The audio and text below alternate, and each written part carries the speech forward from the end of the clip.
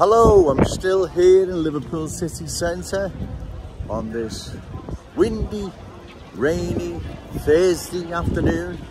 I had to take shelter before in the wonderful Liverpool one, as the rain and wind was really bad and it would have interfered with video quality. So I'm here now, back out on J Street, and I'm observing the cultural transformation of our city.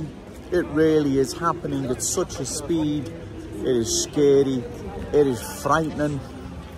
What's going to happen in 5 or 10 years if it continues at this pace? Well, exactly, we're losing our unique Scousness, what we are as Liverpool people, what Liverpool means to us, what it should mean to our children and our grandchildren, not their children and their grandchildren, because it'll be a completely total different culture, a different Liverpool. It won't be the Liverpool we were brought up in, the Liverpool we remember, the Liverpool we want it to remain. So it's important that we now speak out regarding the forced, because that's what it is, cultural transformation of our city.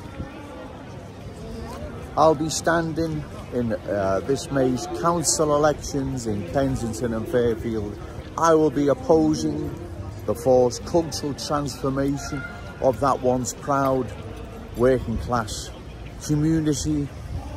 It's been changed beyond all recognition. The councillors of that ward, you've remained silent. If it's the Conservative government that has dumped all these new arrivals in Kensington and Fairfield, and you oppose what's being done, then you need to speak out. Otherwise, you need to nail your colours to the mast and say you agree with the forced cultural transformation that has changed that once proud working class community. But like I say, Joe Owens will be standing in that ward this May, and I'll be there to represent the good people of that community. Okay, thank you.